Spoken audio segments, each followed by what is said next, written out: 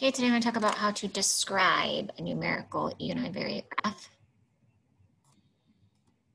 So how we describe data, we use a certain acronym called SOCS. So first S stands for spread, O stands for outliers or gaps or clusters, C stands for center, last S stands for shape. So what about the spread? The spread discusses how wide the data is, and it refers to the variability of the data. And how you talk about the spread is by stating either the range, the standard deviation, or the IQR, Q3 minus Q1. Next, outliers is outliers, gaps, or unusual occurrences. So outliers say possible outliers unless the outlier test is definitively completed. So you can also mention any gaps, and we have a picture down here of what a gap is, anything missing. You can also describe clusters, okay, where most of the data is. Cluster from 3 inches to 7 inches, and anything else unusual.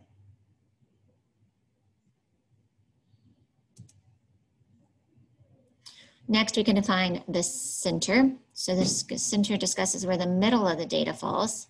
3 types of central tendency to describe center. That would be either the mean, the average, or the median, the middle number.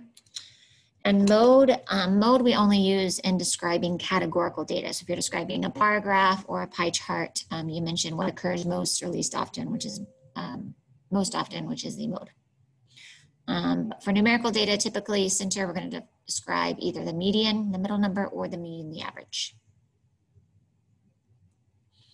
Lastly, you're going to describe the shape. Okay, so this refers to the overall shape of the distribution, and it could be symmetrical. Could be like a bell curve, approximately normal. Could be uniform, all about the same height. Right skewed, left skewed, or we have 2 different distributions going on. So it could be bimodal. Lastly, make sure to label things in context. You must write your answer in reference to the specifics in the problem, using correct statistical vocabulary and using complete sentences. Okay, so always relate it to the object you are talking about.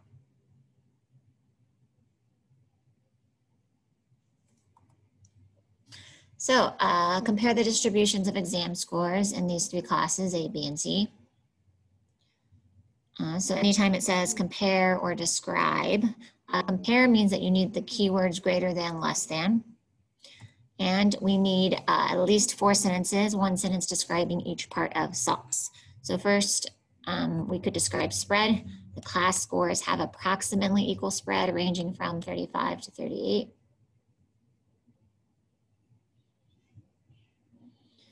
Class C has possible outlier at 42. Class B has possible outlier at 90. Again, unless you've definitively done the outlier test, use that adjective possible. To describe center, Class A has the greatest center around 82, with Class C having the lowest center around 61. So again, make sure with compare that you're using keywords greater or less than.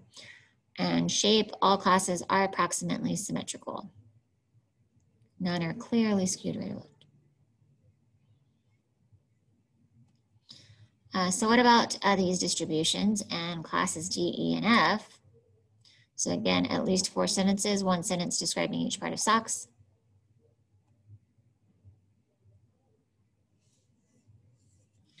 So class F has the largest range of scores of about 60. Class D has the smallest range of scores of about 17.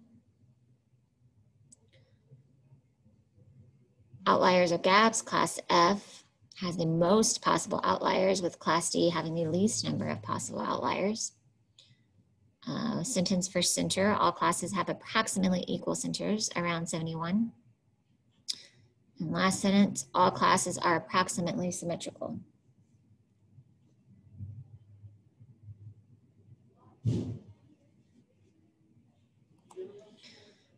So next we look at the cumulative relative frequency plot, sometimes also called the OGIV. So it is used to answer questions about percentiles. So notice you're always going to have percentiles on that y-axis. Percentiles are the percent of individuals that are at or below a certain value. Quartiles are located every 25% of the data. So the first quartile is the 25th, while the third quartile is the 75th. And the special name for Q2 is the median.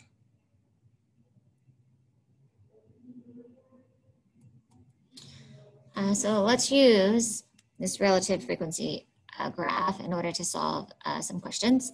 So the first one says half of golfers are over the age of what? Well, half as a decimal is 0.5. So we can come over here on the y-axis, find where 0.5 is, draw a horizontal line to the graph.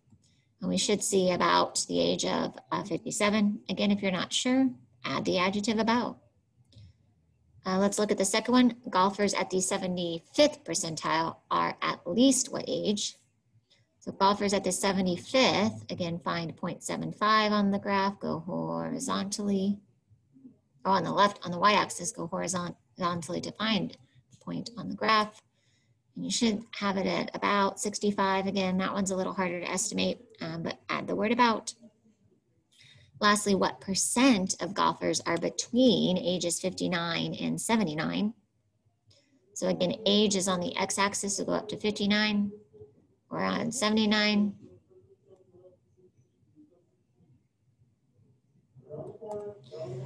So that should be about 1 minus 0.6, so about 40%.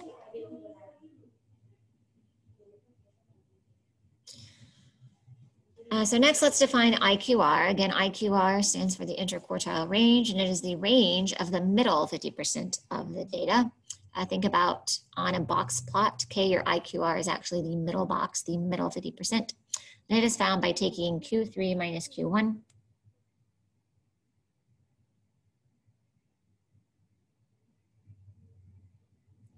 First quartile Q1 is the median of the observation that are to the left of the median in the ordered list, or we could say on a box plot, the start of the box. Q3 is the median of observations to the right of the overall median, i.e. the end of the box on a box plot.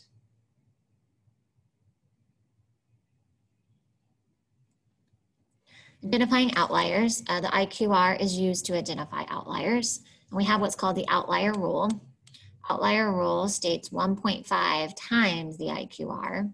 If a value is above that on the high end or below that value on the low end, it is a definitive outlier. So we call an observation outlier if it falls more than 1.5 times the IQR, above the third quartile, or if it falls 1.5 times the IQR below the first quartile. So you take Q1, you subtract 1.5 times the IQR. If a number is lower than that, it's a low outlier. Q3 plus 1.5 times IQR, and the high end is a high outlier.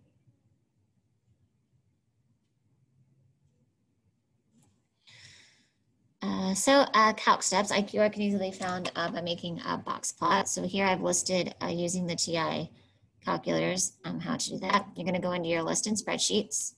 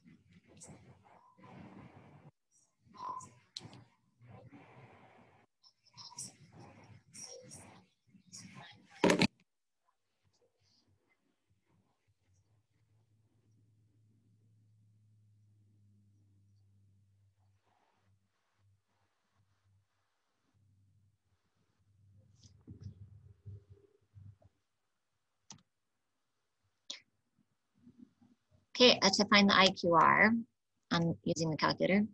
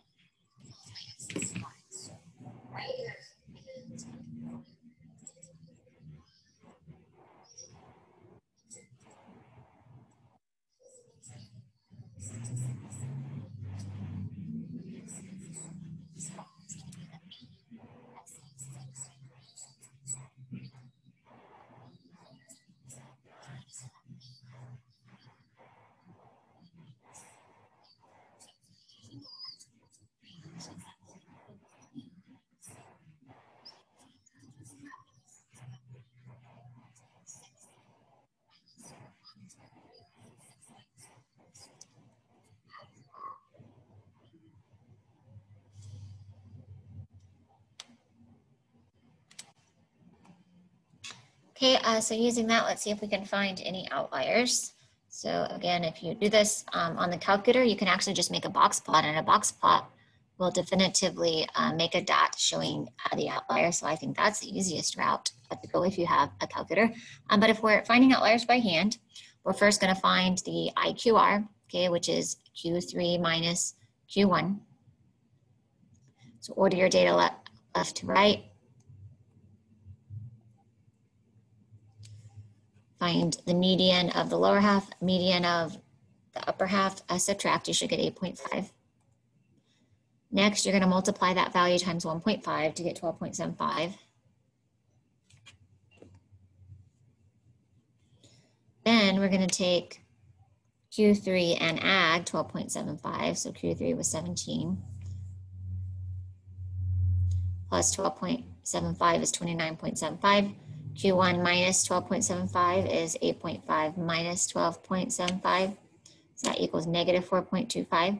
So let's see, do we have any numbers above 29.75? No, we do not. So we have no upper outliers. Notice, do we have any negative numbers? No, so we don't have any lower, so we have no outliers there. So what if 31 was added? Okay, if 31 was added, we can't just say, oh, 31 is above this one. Oh, yes, we have an outlier. You need to create a whole new IQR because we've added an upper value. Okay, so you'd have to add 31, have to again find IQR, again, or make a box plot on your graphing calculator, and the box plot will definitively put it as a point outside the whisker, denoting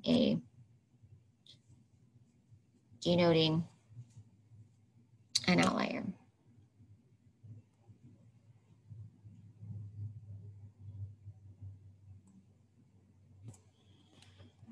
Okay, and that is describing data.